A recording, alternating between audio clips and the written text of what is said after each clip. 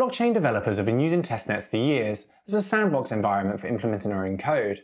But for end users, it can provide a DeFi playground where we can experiment with the latest protocols in a risk-free environment. My name is James Puccini, and in this video I'm going to be showing you how to set up Metamask to use a testnet.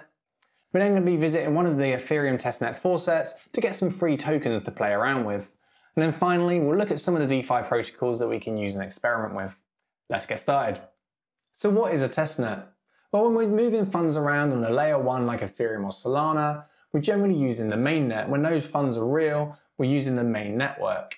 A testnet is just a copy of the mainnet, which is used mainly by developers, but also by end users as well, to experiment and do things in a risk-free environment. The funds hold no value. The core layer 1 development team will normally set up a distribution mechanism such as a faucet to give away free tokens on the testnet, so that users can use those to deploy contracts and experiment as they see fit. Platform and protocol developers will normally deploy their contracts to the testnet first before they go live on mainnet. So if you know how to use this, you can actually experiment with new protocols before they go live on the main network. Okay, so if we go into Metamask, let's zoom in here a little bit. You can see our Ethereum mainnet is the network we're connected to at the top. If we open this up, we can see there's some test networks directly underneath that. You might not have all of these. I think I've added some along the way when I've been doing different videos. But we've got the Ropsten Testnet, the Kovan Testnet, the Rinkeby Testnet, and the Goreli Testnet. Pronunciation probably not great. I think they were named after tube stations. So on Ethereum, we actually have 4 different testnets. And it's all a little bit disintegrated, and some protocols will launch on one, and some protocols will launch on the other, and then some of the major protocols like Uniswap will launch on all 4. My favorite testnet to use is the Kovan Testnet, so let's select that. And you can see I already have some funds in my account, but I'm going to want a little bit more, so let's go and, so if we go to Google and we type Kovan Testnet Faucet, and the first URL that comes up is this gitter.am one. So there we go, we signed to this Gitter messaging platform. And all the testnet faucets are a little bit different. Sometimes you have to post a kind of social media message with your account. But this one, you just have to post a message into the chat box. So we're going to copy our address from here, click to copy. We're going to go down and paste this in here, press enter. And it comes up with a confirmation, fdrop, sent. And if we go back into our wallet now, let's open this up on Etherscan. You'll note it's actually opening up the Kovan Testnet version of Etherscan, which is just kovan.etherscan.io. It's a completely separate network, so you won't find a transaction on the main etherscan.io domain. Refresh this and wait for the transaction to come in. And there we go, they sent us 0.001 Ether, which isn't a lot, but it's enough to deploy a few contracts.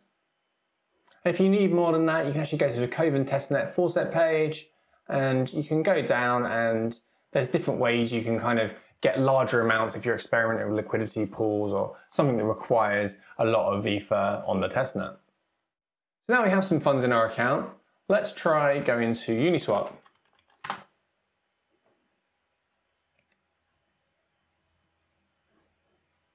Let's launch the app.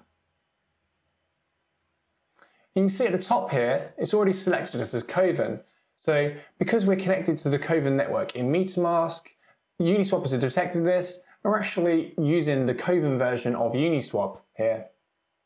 So we can go ahead and select a token, and let's swap 0.01 ETH for DAI.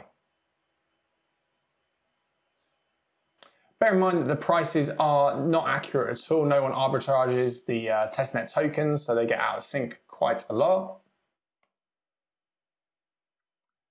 But we can make that transaction. We can add DAI to Metamask as well.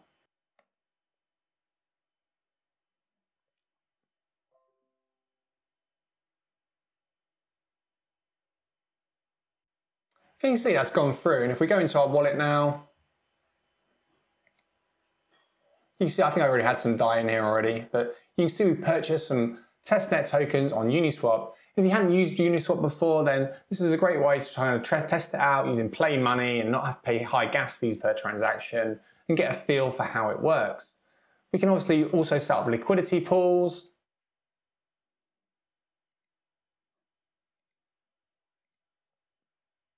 I'm going to set up a quick liquidity pool for the FDI pair that I just traded. What's that full range?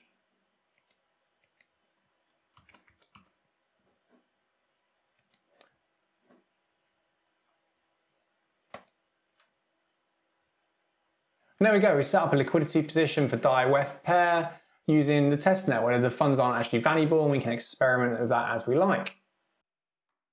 Okay, let's take a look at another example. This is compound finance. This is a borrowing and lending market. We can go into the app. Let's try depositing some Ether. 01. Confirm that transaction. You can see here it's now calculated. We've got $2 worth of Ether in the compound protocol. We can use this collateral. Let's try borrowing some DAI. So there you go, we've supplied $2 in Ethereum, we're borrowing $1 in DAI stablecoin. You can see this is just a great way to get a feel for how a protocol works quickly and easily without actually using your own money to test it. But what about if we wanted to use a testnet for something different, say Binance Smart Chain? You can see I have the Binance Smart Chain mainnet here, but I don't have the testnet network. So if we go to crosschaintraffic.com, go to testnets, and we can add the BSC testnet here. Let's check that looks okay and approve that network. We're also connected to it. Let's get some Binance Smart Chain Testnet Faucet.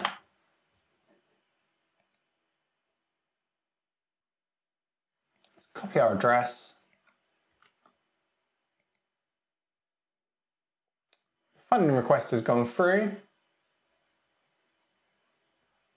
And now we've got one TBNB, which is one testnet BNB. Perfect. So let's go over to the Venus protocol and open the app. This is a borrowing and lending platform on Binance Smart Chain. You're currently using Binance Smart Chain Test Network.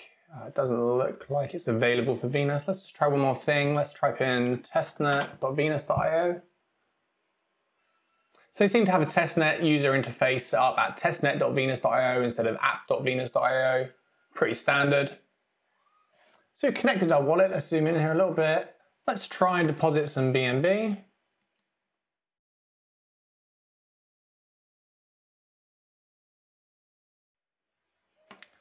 Also add that, make that available as collateral. You can see we've got a supply balance now. Let's try borrowing some Tether.